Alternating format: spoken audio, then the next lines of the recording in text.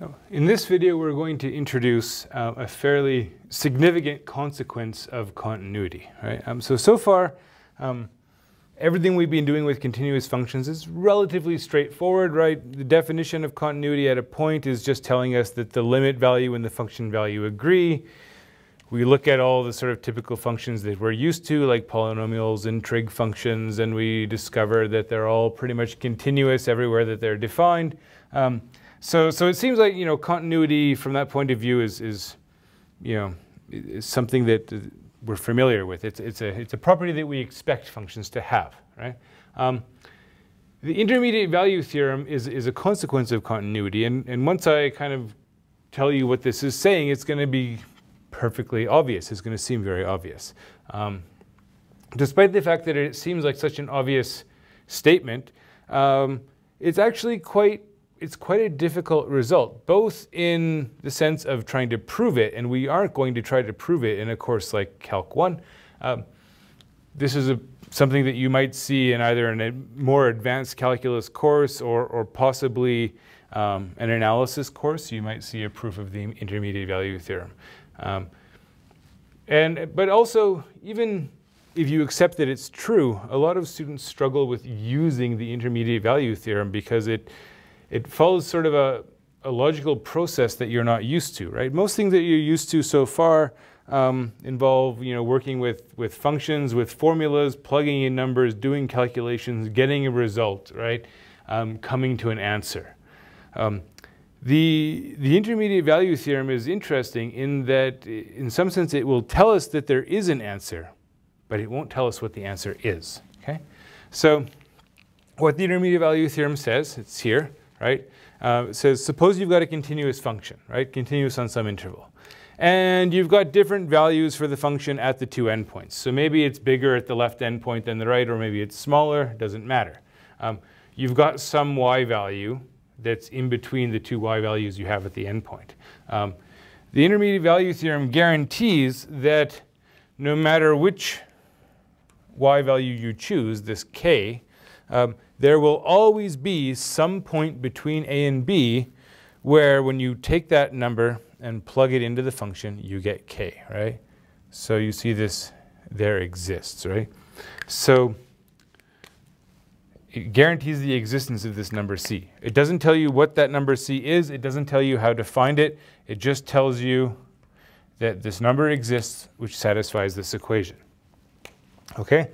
So let's think about what it's telling us. Well, if we think graphically, things become pretty clear. All right?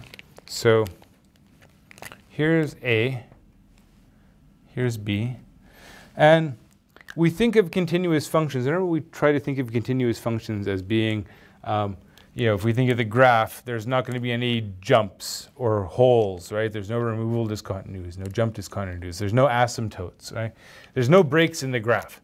So if I'm trying to plot my function, it's probably going to look something like this. We're going to start at some value, right? So here's f of a, and it's going to go and maybe it is something like this. Okay, ends up over here. So here's f of b. Okay, so what the intermediate value theorem says is choose any y value between f of a and f of b. Let's say this one. You're guaranteed that the function attains that y value at some point. And if we just sort of draw the horizontal line y equals k, what it's saying is that there's got to be some point where that line crosses the graph. And we can see it, right? It's right here.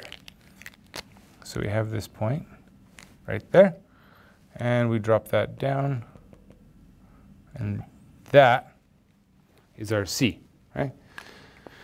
And if I had chosen a different B, right? If I'd chosen maybe I choose this as my endpoint, right? I bring B over here, and now f of B is down there, and I choose a K, say here.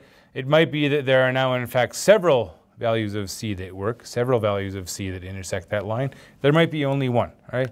But there has to be at least one. That's what the intermediate value theorem is guaranteed. When it says there exists some C, right, there is at least one. There might be more, but we don't know. All we know is there's at least one. In a bit, we'll talk about how you can actually start narrowing things down and seeing if you can actually come up with some idea of what that value might be, right? So intuitively, the intermediate value theorem makes sense. In practice, students struggle to use it. I think one of the things that people have difficulty with the intermediate value theorem is it's not giving you the C value, right? It's giving you conditions that need to be satisfied before you know that this number exists.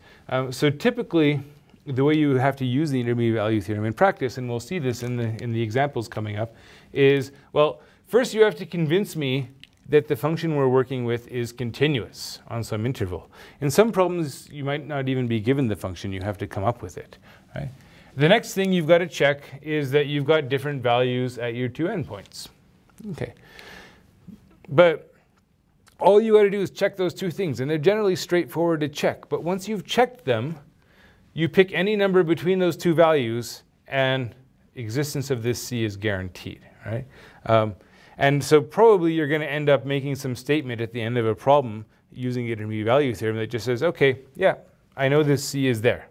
I don't know what value it is, I just know that it has to exist. And for some people, this is very unsatisfying, that you tell me this number exists, but you can't tell me what it is. But there are some ways to try and narrow things down and figure that out, and we'll talk about that as well.